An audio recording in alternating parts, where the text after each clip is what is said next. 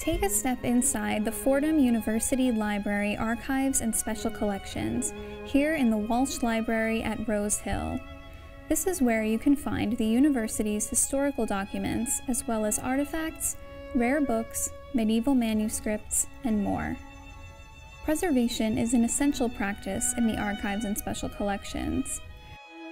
Our goal is to ensure researchers can study these materials long into the future. Fragile objects can be preserved in different ways. Preservation cases are made by our librarian to house specific books. Sitting on the shelf for many years leaves books vulnerable, but they can be safely fit inside acid-free cases and pulled when necessary.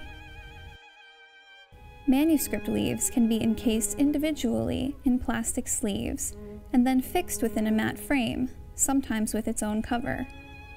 These enclosures support the fragile leaves, allowing them to be handled without further damage.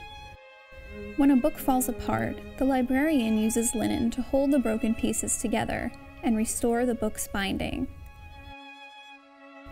Everyone can contribute to preservation by using books with care. Archivists and librarians are here to help guide you. Digitization reduces wear and tear on fragile items, because researchers can view the content without needing to interact with the physical copy. Visit our digital collections to see more. All students and faculty are welcome to contact the archives to schedule a visit.